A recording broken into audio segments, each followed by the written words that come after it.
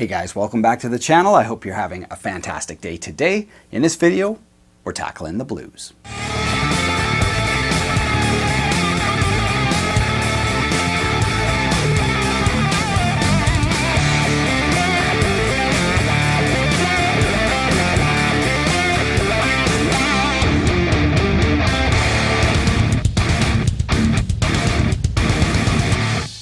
So today we're going to be focused in on the blues, and we're going to look at a few different guitar models that I think work really well for this genre. And we're going to talk about why that is and maybe why other guitars aren't quite as suited for the blues. So if you're a new player or if you're coming in from a different genre, hopefully you guys will find this helpful. Well, let's start things off with a bang. The first guitar to consider if you guys want to get into playing the blues is the undisputed blues champion, the Fender Stratocaster. More blues songs have been played, written, and recorded on the Stratocaster than all other guitars combined, and I think there's some very good reasons behind that. Let's jump in and check them out.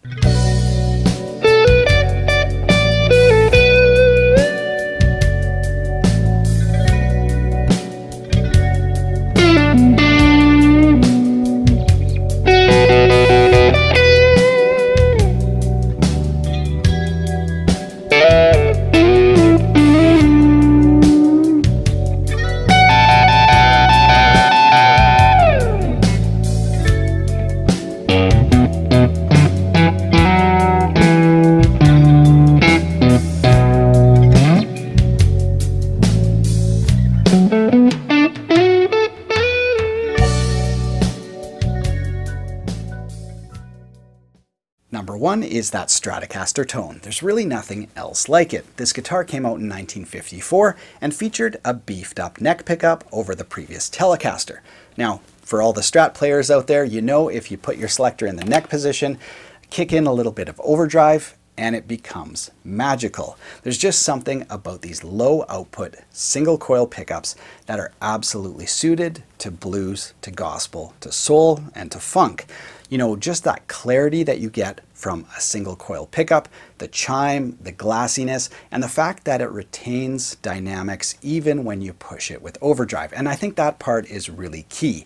It's the low output nature of Stratocaster pickups, and lots of blues players will take these pickups and lower them almost down to the pickguard so that, you know, the output is just very, very low. And it just gives that Strat its clarity and its chime, while keeping the dynamics, which is absolutely key. Now, of course, there's many other factors that make the Stratocaster so popular with blues players. Number one, the guitars have always been relatively inexpensive, especially compared up against, you know, equivalent Gibsons.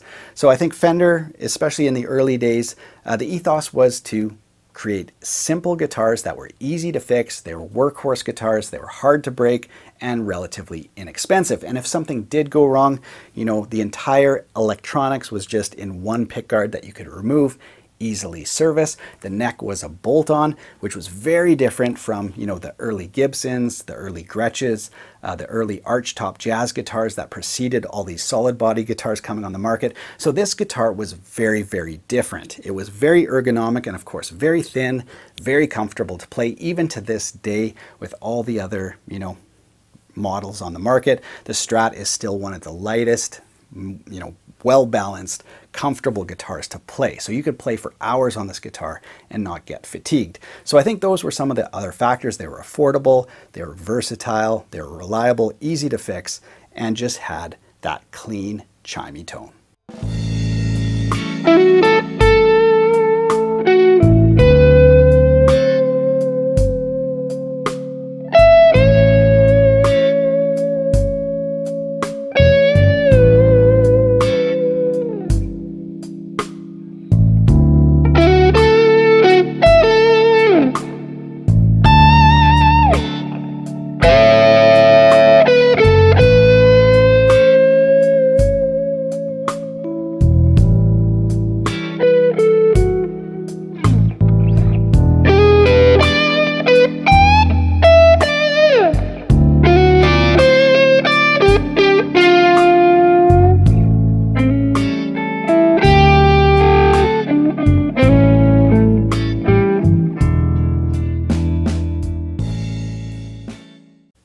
Stratocaster, I think the second most popular guitar for blues is the semi-hollow body. And if you're new to guitar, that simply means there's a block of wood that goes from the neck all the way down the middle of the guitar this way to the end on the inside. And that stabilizes the guitar, and then you've got hollow body wings on either side. Now these guitars tend to have humbucking pickups, arch tops, and glue-in neck joints. So much more refined and a little bit more complicated than, the simplicity and rawness of the Strat, but it came with its own advantages and unique tones. Namely, as I mentioned, the humbucking pickups gave a fuller and thicker tone, and they handled overdrive a little bit better, higher gain tones. Now I think it's important to mention, if you are going to look for, a semi-hollow body design, to make sure you're getting low output pickups. As I mentioned with the Strats, that's kind of the magic of playing the blues and getting good clean tones. If your pickups get too hot, your clean tones really suffer. So that's the main thing to note. If you get a design like this, look for super low output pickups, or even take your humbuckers and, like I mentioned with the Strat pickups, just lower them down. And that really sweetens them up, and you still get all that great dynamics. Now, Gibson semi-hollow body guitars were made really popular by guys like B.B. King, Otis Rush, Freddie King, and watching those guys play the blues on these kind of guitars really put them on the map and made that tone synonymous with the blues.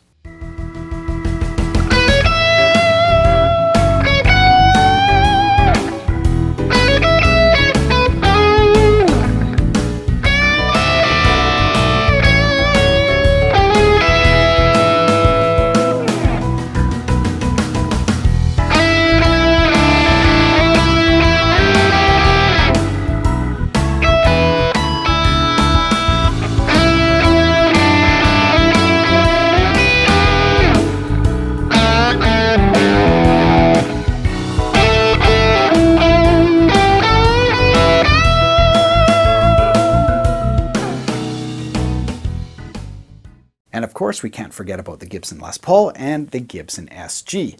Now, of course, both of these models are more associated with rock playing than with blues, but as guys like Joe Bonamassa and Derek Trucks prove, some of the best, most incredible blues playing and blues tone can be found on these two models. Now, of course, you have to be even more careful to set up these guitars to play blues, because when you're playing a Gibson solid body guitar, it's so easy to go a little bit too far with the gain, and before you know it, you're playing kind of classic rock kind of tones instead of blues tones, and you start to lose the magic of the dynamics that you need for blues.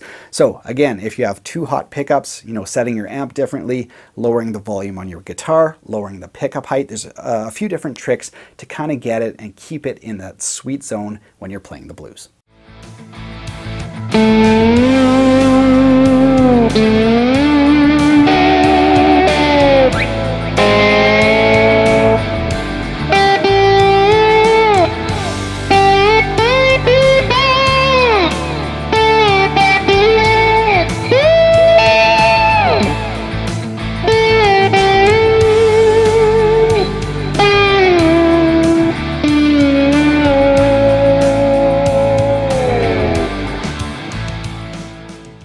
Alright, so now for the don'ts. Now bear in mind, I'm a strong proponent of using what you have. I grew up with one really crappy guitar for years, and I had to use it for all the styles I wanted to play, and I think a lot of people are like that. So, the guitars I showed you are kind of like the iconic choices for blues, and if you're shopping for a guitar, I would definitely recommend one of those. That being said, blues is about using what you have. It's not about, finding the perfect rig or whatever. So bear that in mind. That being said, I think there are a few don'ts. Number one, I would personally avoid active pickups. I think they do have their own unique sound, and they're kind of EQ'd in a certain way, and I think it kind of works against what you want to do for blues. That's my personal choice, and I would say the same probably for noiseless pickups, although I'm not quite as strong that way.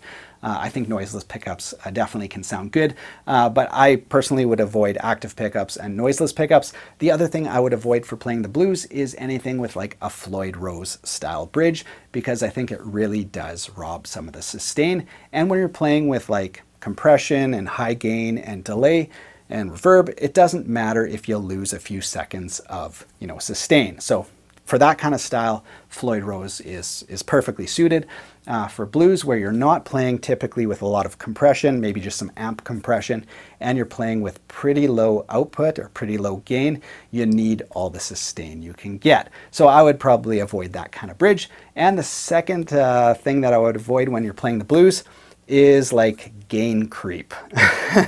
It always sort of sounds better if you just bump up that gain a little bit more. But again, for the blues, resist that, especially when you're playing with humbuckers and especially the solid bodies like the SG and Les Paul. Really, take your gain down. Blues is just about that light breakup. And if you're playing some lead tones, you can get away with a little bit more gain. But if you're just trying to play some rhythms and stuff, keeping humbuckers, especially like Les Paul's clean, is a little bit of a challenge. As you come up in volume, those amps are going to want to break up.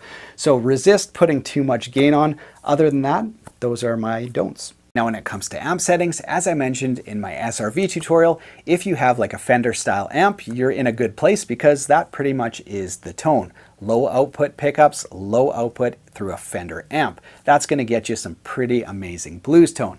Now when it comes to the EQ, give yourself lots of lows, lots of highs, and I usually cut the mids. That gives you that classic Fender tone.